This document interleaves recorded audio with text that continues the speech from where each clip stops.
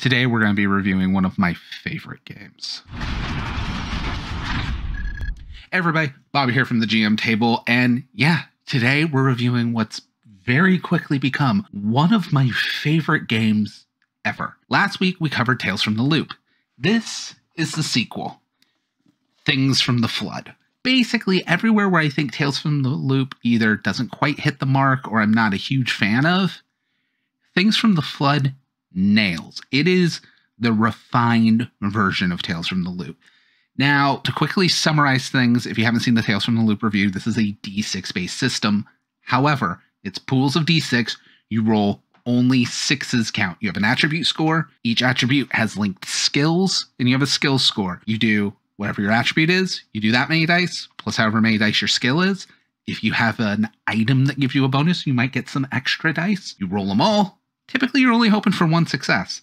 But since only sixes count, it can still be very difficult. The game also runs off of your characters picking tropes or types, which aren't quite classes, but they are archetypes that determine what your core skills are, which are skills you can have higher than one rank in at character creation. But other than that, it's not a lot. It's not this huge class-based system. The big question is, how is this different than Tales from the Loop? Well, first of all, Tales from the Loop, you play like 10 to maybe 14-year-olds. You play kids on bikes. Things from the Flood takes the same world of Tales from the Loop that was in the 1980s that never was and pushes it into the 1990s that never was. And with that, it also ages the expected characters to teenagers. You are now playing like 15 to 17-year-olds, and it does change a lot. The two biggest differences are, while Tales from the Loop had rules where it was assumed players can't die, Things from the Flood brings in death mechanics. Where in Tales from the Loop, if you got too many conditions, you'd end up broken, which just meant you were essentially out of the scene. In Things from the Flood, you're broken, and when you become broken, you gain a scar. Any scar after your first, you have to roll a d6. If the d6 comes up less than the number of scars you currently have, so once you have 2 scars, if you rolled a 1, once you have 3 scars, if you rolled a 2, if that d6 ends up being less than the scars you have, you instead died. Simple. It's a really simple death mechanic, but it makes a lot of sense. Now, to be fair, with how loose and narrative this system is, maybe the thing that broke you isn't damage. So how would being incredibly embarrassed kill you? It doesn't. You're dead mechanically. Maybe you literally are dead. Maybe you move away. Maybe you just stop hanging out with all these people. It makes for a very interesting way of looking at putting death on the table, but physical death not being the only thing, much like the conditions in Tales from the Loop, where injured is only one of the 4 conditions, while the others are actually emotional, because this is a role-playing game, not so much a combat game. Though you can do combat, it's just not a very deep combat system. It's not built for that. The other big difference in the rules is, while Tales from the Loop had the home base, the treehouse, where as long as 2 players kind of RP a scene of bonding at that location, they got to heal some conditions. Things from the Flood goes a very different route, and this is where I think Free League Publishing kind of cracked the secret of making performative roleplay integral to mechanics and not just 2 things side by side.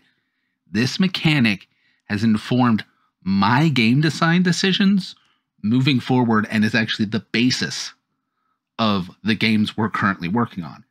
For them, it is the friction mechanic. Now, friction is something the entire group agrees on at character creation. It is a group choice. This can range anywhere from quirky misunderstandings to sexual tension. And I do appreciate, since I did bring up sexual tension, they even take note of saying, just because it's sexual tension and those are the themes, it doesn't have to be characters having sex. I'm looking at you, Monster Hearts. There's a lot about your game I like, but sex moves always felt kind of gross. This goes, I think, a much better route. That is the theme that constantly creates friction or tension within the group. You're all friends, but once you're teenagers, even though you're friends, you're not always going to get along. And that's the foundation of this.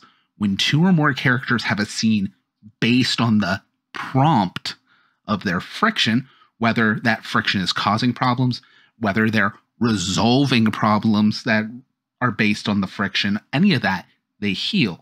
This is where the RP mechanics that let your characters heal go from, oh, cool, so if you take the effort to roleplay, you get to heal, into kind of almost an improv territory of if you roleplay based on a prompt everyone agreed on. I love this. I love this so much. Now, as for the world, I like the world of Things from the Flood more than Tales from the Loop. It is technically the same world, but it moves forward 10 years. One of the things I wasn't huge on of Tales from the Loop is it's a 1980s game with flying cars and super tech, and very little of it actually felt like it was actually in the 1980s. It more felt like the 1980s idea of the future, which to me isn't actually a 1980s game. It's a retro sci-fi game. Things from the Flood, still weird, still future. There's still AI robots and stuff. But for reasons unknown, as the GM you might know, all that tech starts failing. There aren't flying cars anymore. All the flying cars are breaking down. And the super huge advancements and stuff that happened in Tales from the Loop of how they got that tech starts to show its cracks of no one knows how to fix the tech. No one knows how to recreate the tech. And on top of that, there's these weird biomasses that are infecting technology and overgrowing it. And it has almost this eldritch Lovecraftian feel to everything on top of all of it. Things from the Flood is darker than Tales from the Loop. It's technically grittier, but I wouldn't call it a gritty game. It's just a more mature game without going, oh, we're rated R, extreme mature. No, it's just mature, actual maturity. It grows up a little bit. It's still teenagers. It's still pretty lighthearted, and you can get into some antics.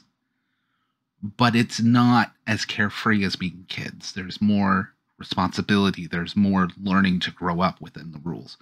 Similar to Tales from the Loop, the rules itself, less than 30 pages. The rest of the book is either setting or several pre-made adventures in the back, as well as a lot of rules for how to make adventures and run mysteries and all of that great stuff.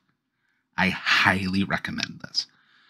Full disclosure, if you hadn't seen my So Many Free Games video that apparently a lot of you guys did, I actually thought that video wasn't going to do great, and it's one of my best performing videos.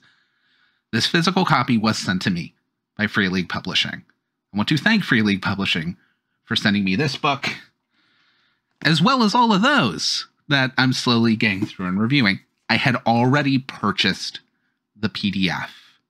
I'd already fallen in love with this game before they sent it to me. But now I got a physical copy, and that makes me happy. I also want to disclose it. It does not shift how I feel about this game because I already loved it. I love this game so much, I reached out to Free League Publishing and asked if there were mechanics within this game that aren't in their OGL, because this uses the Year Zero engine, as we discussed again in the Tales from the Loop review. And the Year Zero engine does have an OGL. Anybody can write in the engine, but that version's a little more complex. This is a simpler version of the engine, and there's rules in here that aren't in that. I love this game so much I reached out to them. And they came back to me and said I could use those rules in my own products. This is a game I'm enjoying so much. I'm coming out with at least 3 RPGs based on the core rules of this because of how flexible it is and because of what we can do with it. This isn't an ad for those games, but I feel like saying I read this book and it inspired me so much I'm writing 3 RPGs can tell you how much of an impact it made on me.